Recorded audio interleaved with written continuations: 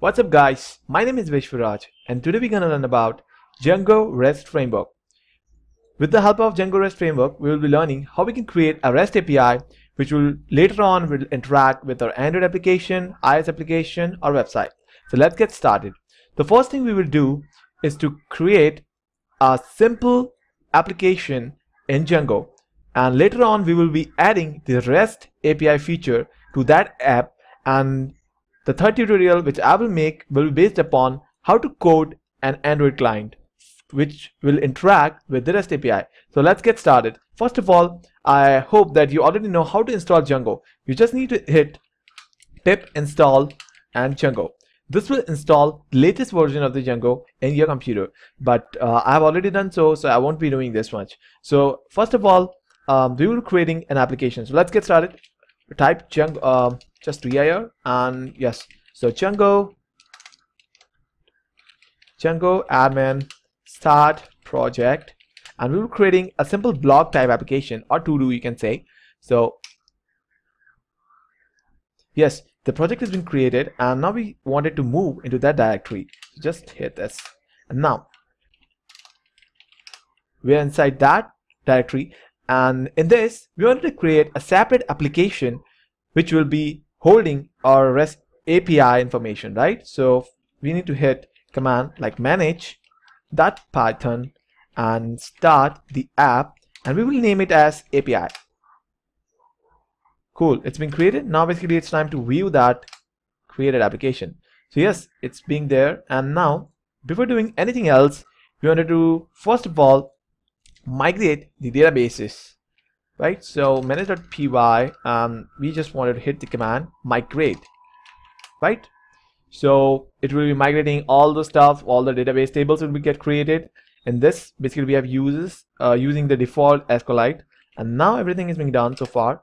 So to interact with this application, we need to create also a super user. So let's create a super user and type create the super and the user, and it will ask for the default name of the user. So we will give it as admin.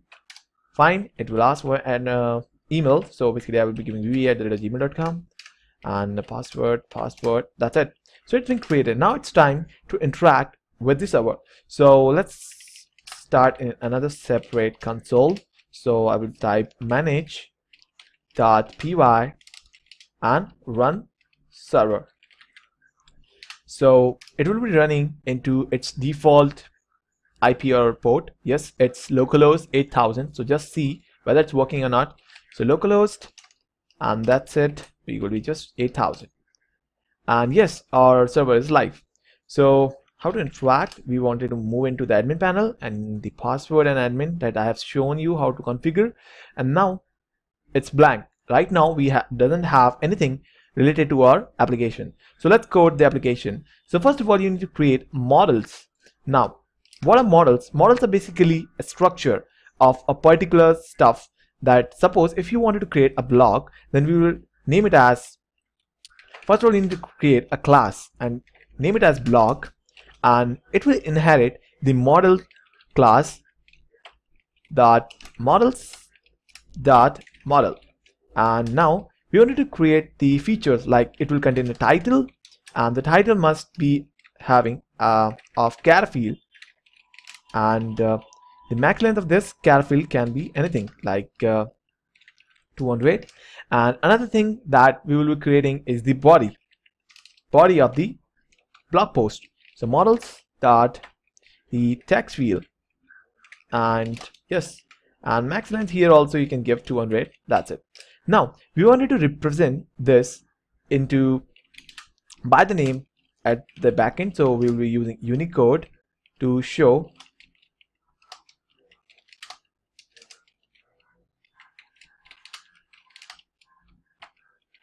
Fine. So this time what we have did, we have created our model. Now what model will do, basically this is the basic structure or blog. The blog will contain a title. The title will be of char field. It will contain a body portion. It will be of text field, and the maximum length can be 200 and 200. And this is, don't worry about this, basically it's a function which will represent your blog at the backend with the title name, right? So let's migrate the database with what we have created. So you need to hit the command manage.py and make migrations to tell the database that yes, we have created the models and now it's your turn to convert those models into the actual tables or records. So just give it a hit and enter and it will say no changes. Okay, so before doing anything, we need to tell the Django that yes, we have an app which is API in the entire settings. So we need to find the setting portion, yes, and we need to tell the Django that we have installed apps which is API. So now just go here and type the same command and now it should detect yes, our model is being initiated and the records are being added. Now final commit we have to do by giving the command migrate. Now it will actually store everything in the databases. You can see the changes now. This is all done, right? But we wanted to see at the backend in the admin panel. So you have to do small tweaks. You just need to go here at the admin.py and we need to first import the models that we wanted to show in the admin panel. So just type from .models, because we're in the same directories, that's why I've used in dot. You can use api.models also. Let's be more clear. So and import which model you wanted to import is the block. So just rename it. And now just you need to type here this admin.site.register. Oops, register, right? So what you want to do, register is the block. Yes. Cool. So now basically just go, first of all, check whether the server is live or not. Yes, first of all, just start server and yes, our server is live and we must see the changes at the backend. Yes, you can see the block is being added. Now if you click on it, you will see that yes, our model is working properly. We have title. Yes, we are heading towards the Django REST API. REST API. So just save it. And yes, you can see this function which were in the model, the define unicode self.self.title will actually representing this. So cool, our backend is ready, right? So basically it's now time to create a view for it. So first of all, you need to go at the views file and we're going to create a function like define, and it should be like home function. And since it's a MVC framework and technically it's a MVT framework, but it's okay. In an MVC framework there is a router, a route file, a controller and a view. The view will show you how your data is being represented in front. The model will actually the structure of the thing that you wanted to show, and the controller, which is actually a view right now, will control how this should be managed. So now we are right now coding a controller which will direct that how our data should be represented. So first of all, we have created a function called define home and it should be receiving a request and return render just request, and that's it. So here we will be just index.html. Yes, so it will be once after receiving the request, it will sending the control to the index.html, right? And but before that we don't have index.html, so right now we have to create. So first of all, click on your API folder and create a new folder and name it as templates. Cool.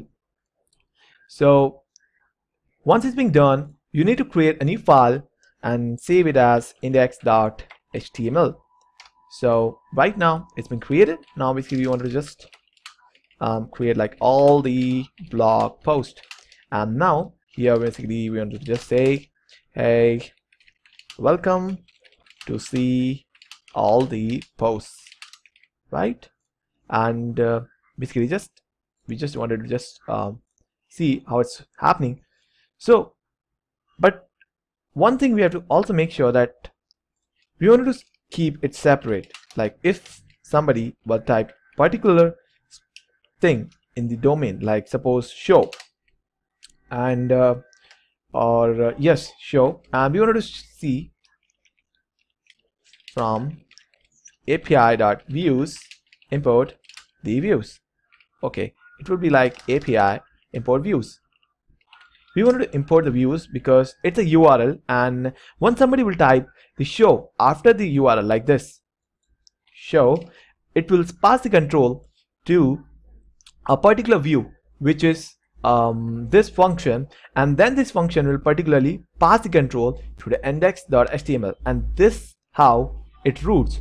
First, the control will be from URL to views, a particular function will be get executed, and then later on it will pass to a view, index.html, sorry. So this is how it works. Now before moving towards or further, we just wanted to create a URL. So after somebody will type show, we wanted to just say like views.home, that's it.